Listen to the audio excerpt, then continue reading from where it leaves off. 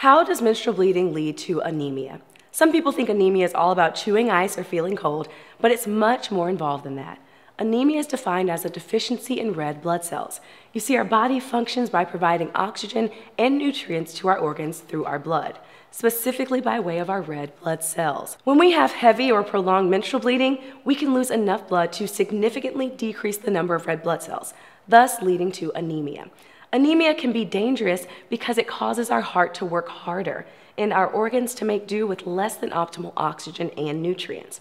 Anemia that happens quickly can lead to fatigue, headaches, dizziness, and even elevated heart rates. In cases of prolonged anemia, we can see heart failure, kidney dysfunction, and more. It's important to pay attention to your periods and seek medical evaluation if you've been bleeding longer than 7 days or if you have bleeding that requires you to change a menstrual product more often than once per hour.